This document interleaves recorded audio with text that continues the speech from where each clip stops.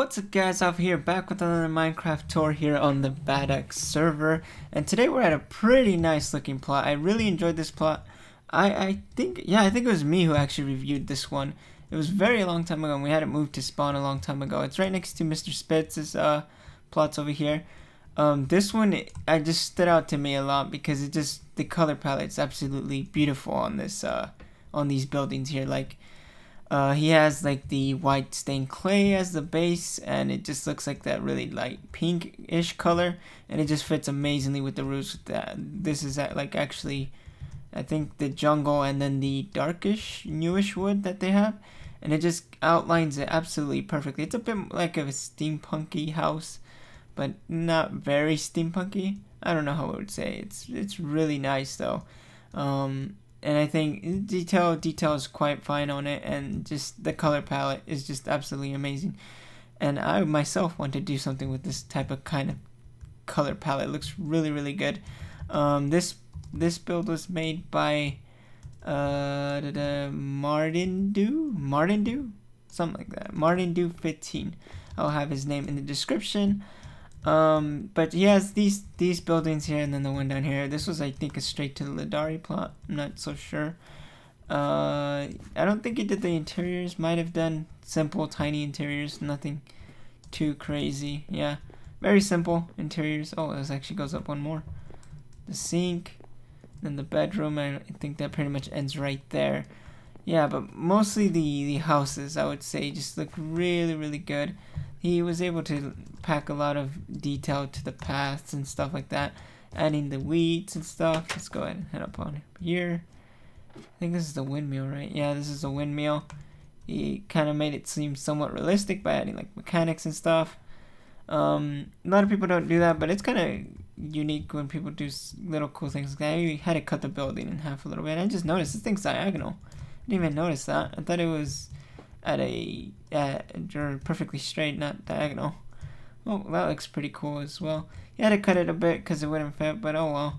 The trees look quite nice as well. I really like the trees. They're kind of randomized. Maybe you should have made them a bit more custom than just have it straight, just one lot. You see, like this one would be a lot more acceptable. Let's see. Let's go ahead and head on this way, go over this little bridge. And this is kind of like a little barn, I would say. Yeah, it's pretty much a little barn. Didn't have any interiors. It has what's going on? Oh, anvil.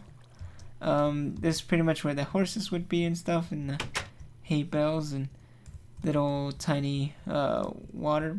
What is it? Drinking fountain. I don't know what I would call that. Let's see. Yeah, but the palette around, like, I've never seen anybody use this palette, and it's just so good. I really like the palette on this.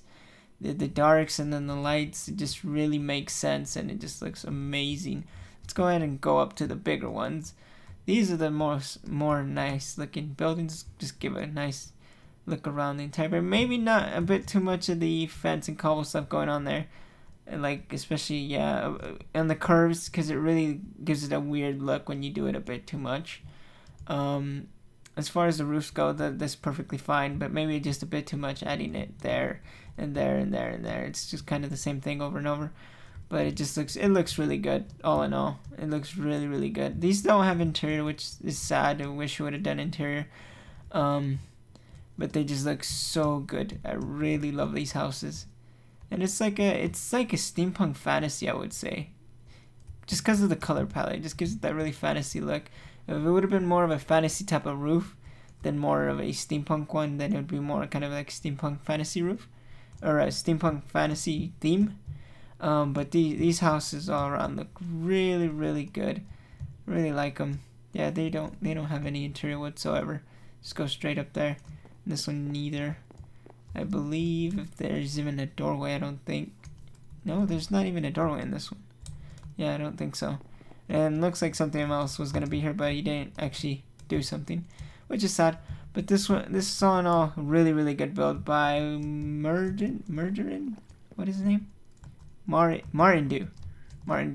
Very nice job on this plot. Hopefully you guys enjoyed. If you guys did, go ahead and leave a comment down below or leave a like on the video. Also, go ahead and leave your IGN. If you've done a plot on here and you want me to go check it out, leave your IGN in the comment section below, and I will go ahead and check it out myself and see if I could probably put it in a video or not, depending on what you guys are showing me. I'm pulling up to the table. Look, this is pretty nice house. This is kind of the same thing, just overstacking the roofs and stuff like that. And the thing is, when doing a house like this, it's really much nicer to just keep on stacking roofs to roofs, and it's overlapping roofing.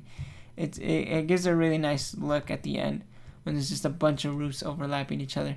But yeah, don't forget guys to leave your IGN in the comment section below if you want me to go check out your plot. And that's pretty much it guys. Hope you guys enjoyed. If you guys did, go ahead and leave a like, and I'll be seeing you guys in the next episode. Bye guys.